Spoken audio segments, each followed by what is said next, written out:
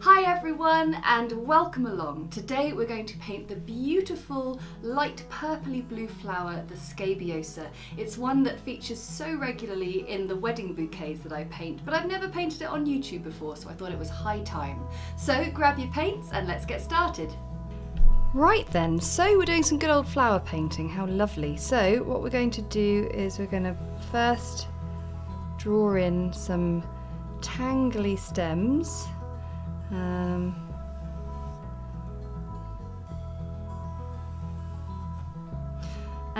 Yes, the stems of Scabiosas are lovely, long and languid, rather poppy-like in their sort of quirky bends.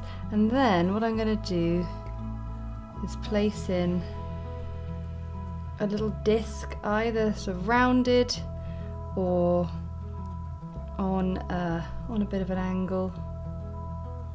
There we go. Which will help us just sort of anchor the petals and where the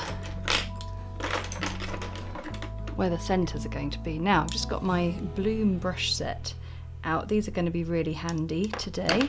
So the bloom brush set features a filbert brush, which is this, where it's flat, but it's got this very curved pointed edge. And then two one-stroke brushes, flat-headed, just getting them nice and wet. With these larger brushes in particular, you've really got to make sure they're nice and wet and soaked before you start with them, just to make sure that they're going to carry the water really well. So this set is available in my shop, and it's a really good set. I only ever sort of create new brush sets when I'm suddenly very much impressed and feel like I'm in need of these in my set. So the other thing you always need though is a good old large pointed round brush to be your mixing brush. So let's get Imperial Purple woken up. But Scabiosa is actually quite a bluey purple, so I'm going to be using Cobalt Blue Deep and mix in Imperial Purple just to get that lovely sort of indigo colour. They're a pale purple, so we want to work with quite a diluted colour in our palette. And the petals have got a really sort of frilled edge. We're going to begin by using this small one-stroke brush, and I'm really excited to show you how I'm going to use it. So get the brush really coated in paint, and I'm going to begin with this one, and I'm just sort of scribbling the brush down. Really, it's really pale, it's not a lot going on, but if I am fairly sort of irreverent, I suppose, with the brush, we can get these lovely sort of rather torn edges of the piece. And I'm going to just continue to do it on the other petals as well. So you're always looking for a brush that can sort of do what you want it to do in not too many brush strokes, because watercolour always benefits from not being messed about with too much. And that's why, you know, we could achieve this with a pointed round brush, but sometimes actually we can get it just that little bit faster with a different type of brush. And that's why I've gradually, over the years that I've been teaching you, started using these different brushes. Okay, as this starts to slowly dry, we're going to introduce a bit more concentrated colour. So we're just allowed about 10 seconds more drying time, just to let these settle in just a little bit. And now what I'm going to do is I'm going to start to create a little bit of sort of light and shade, being mindful of the fact that the center of the flower is often where I end up painting in the shadowy corners, but right now I'm using this colour to just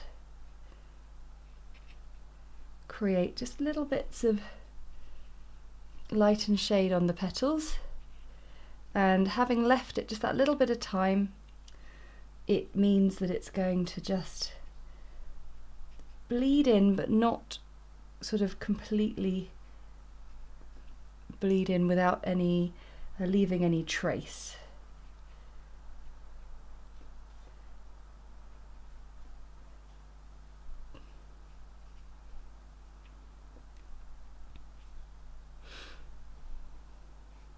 You could always add in an extra little petal here or there, one sort of just tucking in behind.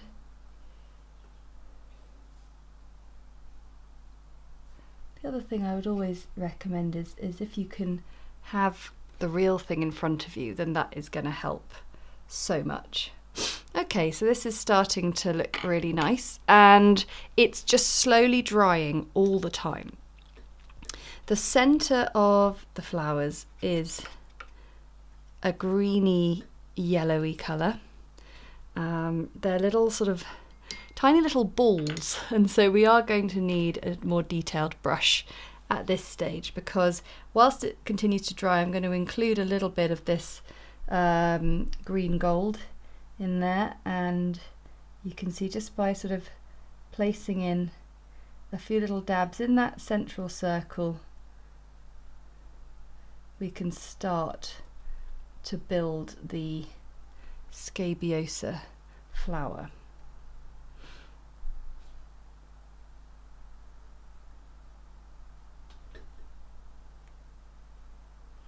I'm only sort of doing it on the top half of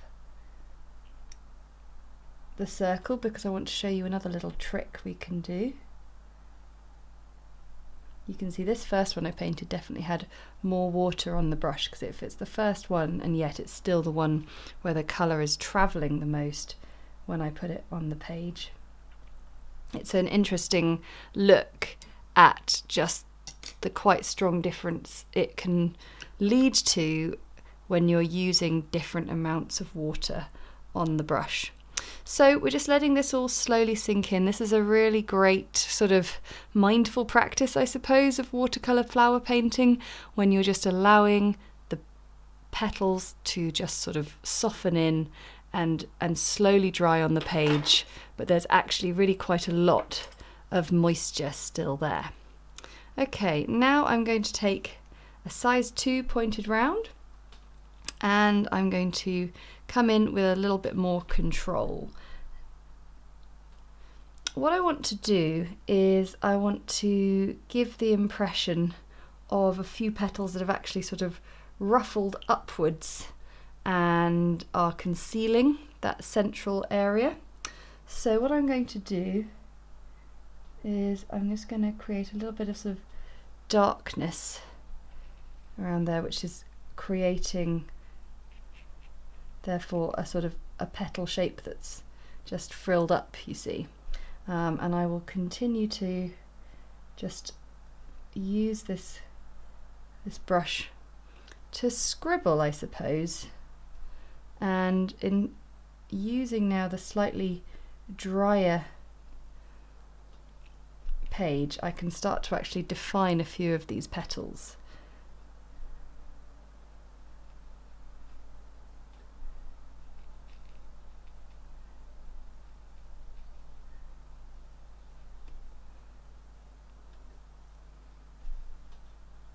So you see this one that's sort of crept up here, we're also going to see underneath it. So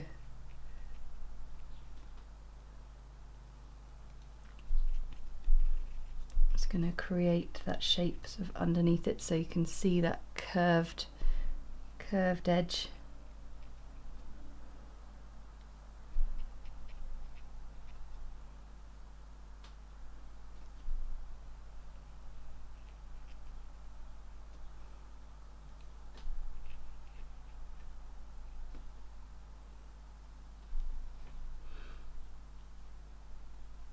And adding a few little strokes to the ends of the petals as well does start to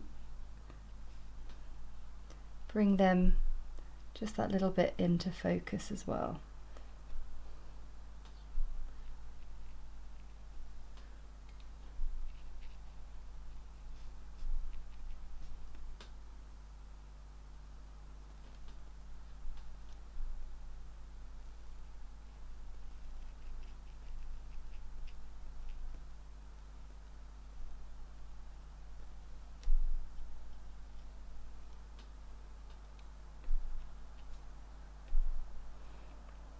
So I'm just going to sort of tentatively start adding in little bits of just slightly more concentrated colour with my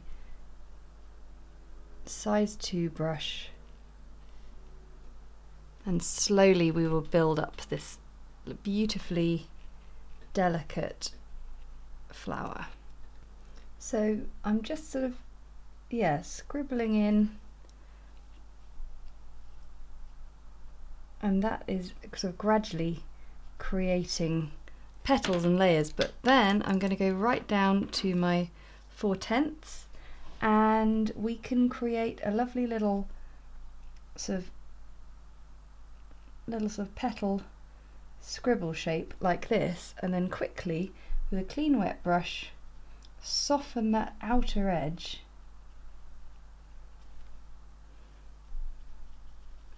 and stretch it out, and all of a sudden you've got yourself another little sort of layered petal.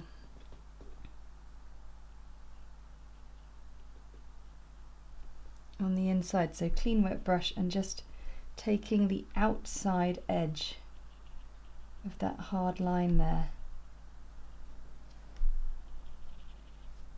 and creating a new little petal. It's this style of painting definitely takes a bit of sort of almost thinking ahead, I suppose, seeing which petals you want to create, and then almost sort of painting the negative space around them. So what I've got is I've got these little petal shapes here, and this one sort of in the front here, sort of like floating clouds almost, and we want to give them just a little bit of help to really define them. So that's why I've gone down to my smallest brush now, and I'm going to use my brush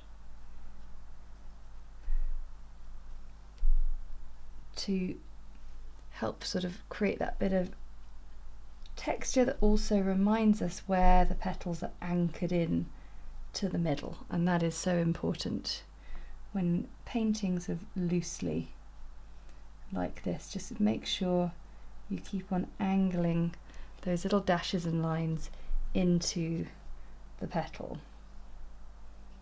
into the flower, into the center of the flower. And then we've got one that's sort of curled up here, so I'm going to just create a bit of darkness underneath it, and then a little bit of sort of curved dashes around the edge so we can see that it's sort of curled up. This one too, we'll create a bit more colour there, and just with a clean wet brush bring it down. It's a delicate little balance, but suddenly before your eyes you suddenly see these petals appear.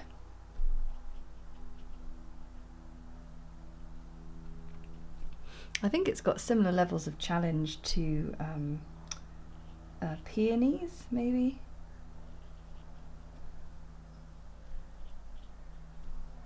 But I think just keep your eye on the centre of the flower at all times. Keep thinking about how those petals are anchored in to the centre.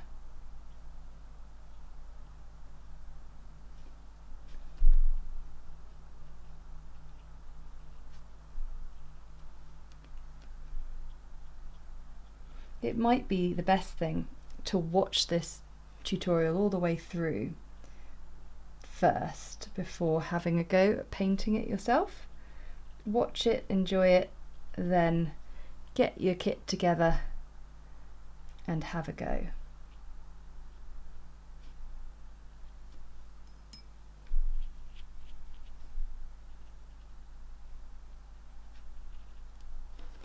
Whilst we let all of that dry, we can paint in our stems. Now the green gold needs just a little bit of sap green to get the stem colour, and the rigger brush is brilliant for this. What I like to do is sort of 2 parallel lines, which sounds like a tall order, but honestly with the rigger brush it is just wonderful. And then a little bit of the sap green on your brush with your 4/10, and you can just follow the pencil line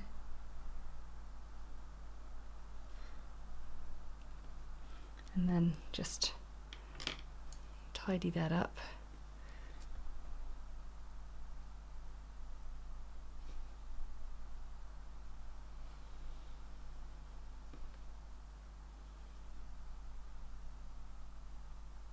Because what happens is you'll get little bits of unpainted space where the parallel lines haven't met, and then little moments where they do meet, and that's all right too. And then I'll just do a little bit of the darker green just where it sits behind that flower too, just sort of acting as a bit of shadow.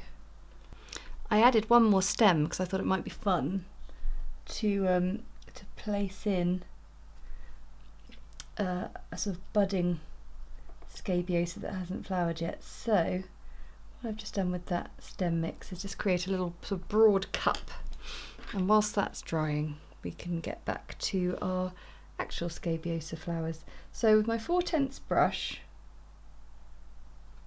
what I want to do is create these little domes with some unpainted space.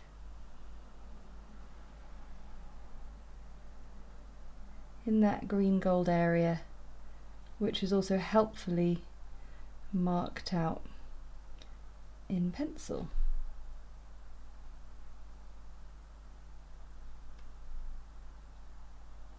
Doesn't matter if some of them end up sort of bleeding into one another or touching.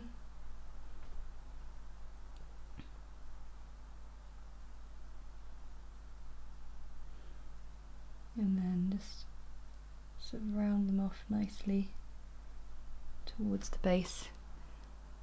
And then I'm going to take a little bit of sap green. Well, that's a very little bit of sap green. I want just a tiny bit of a shady colour. So that's a bit of moon glow. Just getting that in there, knocking it back a fraction, and a little bit of sap green. We just want a slightly shadier green to come in with.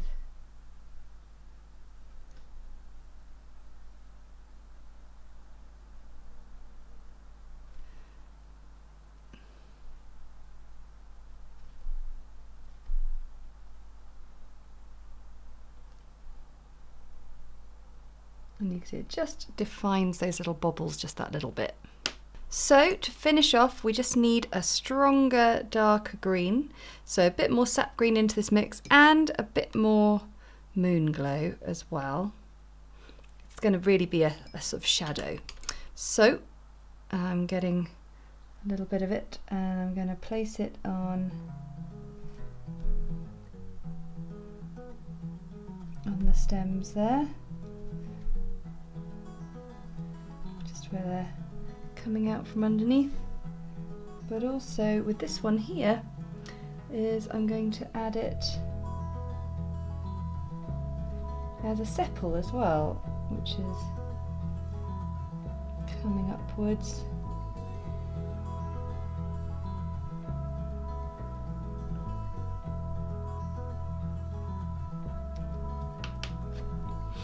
And it can add a leaf or two.